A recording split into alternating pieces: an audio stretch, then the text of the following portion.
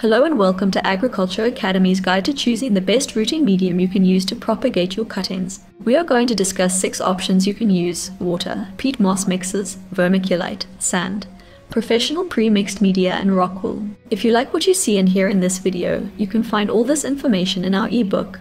The link is in the description below. Let's start by discussing some important features all rooting media should contain, and why you would want to use them to propagate your plants. Propagation by cuttings is one of the most popular propagation techniques used by both hobbyists and commercial growers alike. Cutting propagation is favored for its easiness to perform and that very little sophisticated equipment is needed to achieve success. The media used for rooting stem cuttings needs to provide 3 things: 1. Oxygen, 2.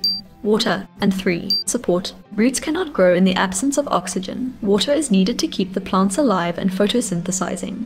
And by keeping your cuttings upright and supported, stressful conditions, such as disease proliferation, can be avoided. Although they might not be quite as numerous as the plants you can propagate from cuttings, there are many different rooting media that you can use to root them. But which option is best for you? In this video, we are going to take a look at the different options at your disposal and help you decide which is best for your growing needs. Let's get started with the simplest and most widely available option: water. If you are a beginner propagator and would like to practice with some easy-to-root plants, then consider starting with water. Simply fill a container with tap water and place the stems of your cuttings below the water line. Remove the lower leaves and make sure they do not sit in the water. Consider using containers with smaller openings to keep your cuttings from falling into the water. Otherwise, use elastic bands or ice cream sticks to prop up your cuttings. Keep your cuttings in a sunny spot and make sure you change the water daily. As you can see, this is a simple method of rooting cuttings that is suitable for even novice growers. However, there are some things you must keep in mind if you want to maximize your chances of success. Tip 1. This method is best suited to easy-to-root plants. Most often, this will include herbaceous species such as annual herbs. We use basil as an example in this video as it produces roots quickly and easily. Other suitable plants include succulents, geraniums, and other herbs.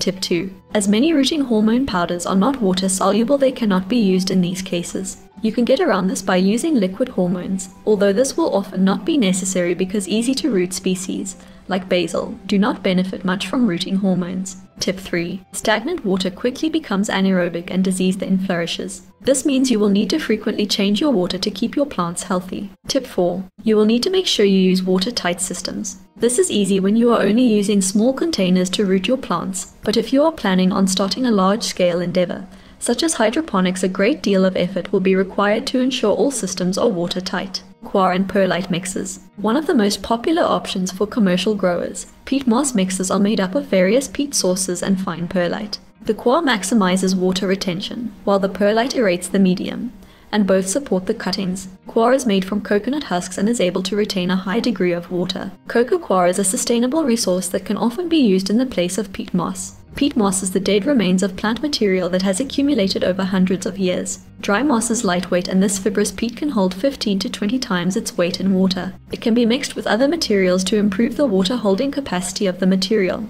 It also has a high porosity with a pH of 4 to 4.5. Perlite is made from volcanic rock expanded at 982 degrees Celsius.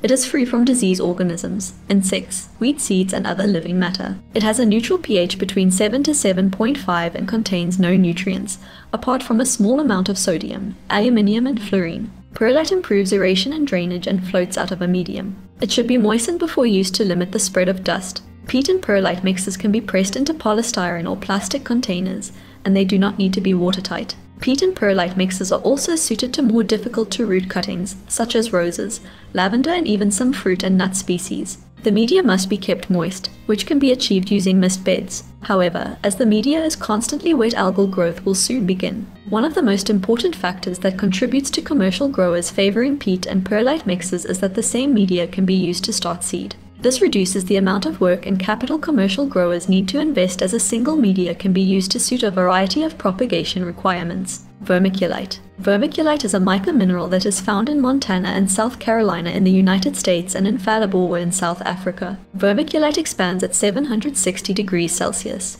It is very light, weighing about 90 to 150 kilograms per cubic meter, It can hold 500% of its weight in water. In terms of chemical properties, vermiculite is neutral in reaction with a good buffering capacity and is insoluble in water. Vermiculite has a relatively good cation exchange capacity and can therefore hold nutrients in reserve for later release. Vermiculite contains potassium and smaller amounts of magnesium and calcium. Compared to peat and perlite mixes, when used alone as a rooting medium, the pore spaces of vermiculite will be bigger. While this will help improve aeration, if the medium is left to dry out, the cuttings will suffer. On the plus side, vermiculite is less susceptible to algal growth compared to the peat and perlite mixes. Similar to these mixes, vermiculite can be used in polystyrene and plastic trays. Sand. Sand is very easy to source from hardware shops and specialized swimming pool shops. The best option to root cuttings is pool sand, a coarse sand used in pool filters. Pool sand is also commonly cheaper than the specialized options such as perlite, peat and vermiculite. Sand is a perfect option to fill raised concrete beds due to its cost effectiveness. On the downside, algal growth and pest infestations are commonly associated with sandy media, especially when placed in mist beds. Many perennial, woody plants can be rooted in sand, but the sandy roots must be washed before they are transplanted. This causes more transplantation stress compared to peat mixes and vermiculite, as the root system cannot bind the heavy sand. With all of these things considered, sand beds are great for research institutions and large-scale growers looking for a cost-effective rooting medium. Professional mixes. Professional mixes are perfectly tailored to suit various purposes, such as seed starting, planting seedlings and amending native soils. Some of these options can also be used to root cuttings. When choosing professional mixes, make sure you select those that have a fine structure that is capable of retaining an adequate amount of moisture. Seed and seedling mixes will be suitable most often. Some mixes also contain important nutrients, which can promote root growth before the rooted cuttings are repotted. As premixed media is often expensive, they will be best suited to hobbyist growers or small-scale gardeners. Rockwool. Rockwool is made by melting together basalt, coke and limestone at a temperature of about 1600 degrees Celsius. As it cools, a binder is added and it is spun into fibers and pressed into blocks. The fibers hold a lot of water in their pore spaces, yet retain good oxygen levels, thereby facilitating good root growth. The fibers can be treated with a wetting agent to improve water absorption. Rockwool contains a small amount of nutrients like calcium, magnesium, sulfur, iron, copper and zinc. The material is alkaline with a pH between 7.5 to 8.5. Rockwool is non-biodegradable, but it does weather slowly. So if you do choose Rockwool, consider using the material for more than one round of cuttings to limit the amount of waste you produce. Rockwool is also a great option for hydroponic growers. Rockwool is more than likely the hardest to find of all the materials on this list, but specialty hydroponic stores should be able to supply the product. And that brings us to the end of our video on the different materials and methods you can use to propagate stem cuttings. If you have any other ideas we didn't discuss, we would love to hear your ideas in the comments. Before you go, remember your copy of our ebook and we will see you in the next video.